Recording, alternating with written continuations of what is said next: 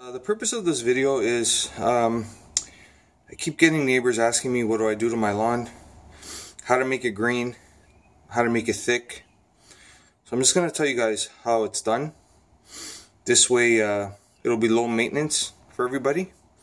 This is what I usually use in the spring and even late summer. It's Scott's starter fertilizer. It tells you here you can use it with seeds. I don't even seed my lawn, and I use it without seeds, and it works well. The numbers on the bag is 24, 25, 4. The important number on the bag is the middle number. Most fertilizers out there don't have a number in the middle because phosphorus is what makes the grass thick. So this is the key ingredient prior to a rainfall. If you want to maintain it green throughout the summer without cutting it, I suggest you guys buy a bag of this.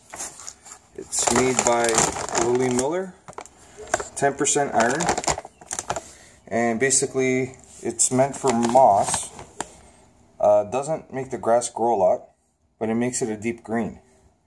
The key ingredient to a lawn being green, dark green, is iron and ferrous sulfate. So you look over here, the ingredients, okay, you got 32% ferrous sulfate. Okay, this is the key ingredient if you want to make your lawn a dark green. So it even tells you right here, turns the lawn deep green, no excess growth, and less mowing. I use this all summer, and I don't have to cut my lawn as much, and it maintains a nice dark color. So this is a key, guys. I use this spring. I also use this after a hot summer drought. Once it's over, put this so the grass grows back again, nice and thick from the summer heat.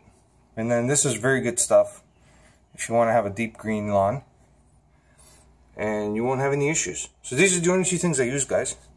And people are wondering how I get it thick. Anyways, I'll show you the results. Okay. As you can see here, I just cut the lawn today. Look at the results, guys. And this is like short lawn cut. When it goes a little bit longer, it'll look even darker. This was only applied a couple days ago. So for all we know, it's going to get even greener. See? You could kind of see the difference between mine and the neighbor's.